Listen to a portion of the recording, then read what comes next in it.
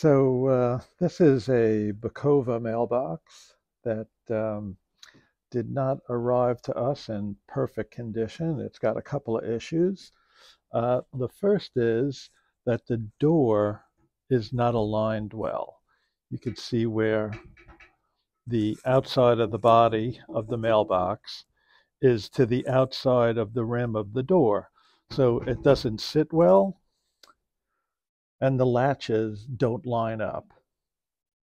So there's a very simple fix for this because these mailboxes are so pliable. It's something that happens when the mailbox gets jarred during shipping. It's pretty common, but let me show you a simple fix.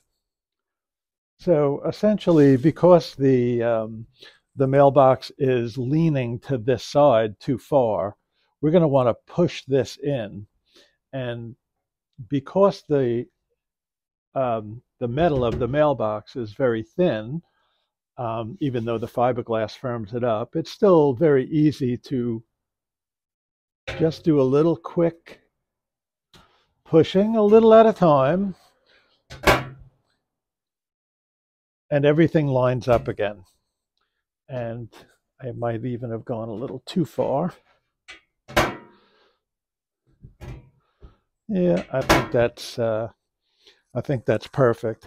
Those of you with the large mailboxes, this can happen. It's like I said, it's a common thing. And if it happens again in the future, it really is just a matter of squeezing the metal to one side or the other just to get everything to line up perfectly again. Now, the second issue that this particular mailbox had was this clip above the door pull. You see it's kind of pushed down. Another very, very common problem with these mailboxes being jostled during shipping. But here again, this is another thing that there's a very simple solution. What we use is we just use a plain old regular adjustable wrench, crescent wrench, I guess some people call it. And all you're really going to do with this is you're just going to fit it over the top and just a little bit of pressure will bring that right back up into alignment.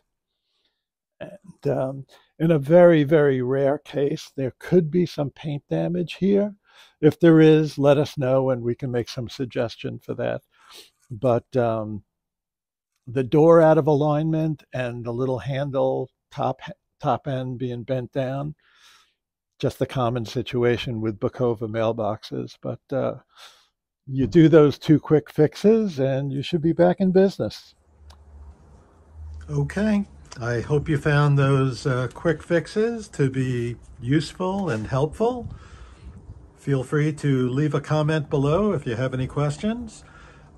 These mailboxes are available through the mailbox shop, and the link is in the description below.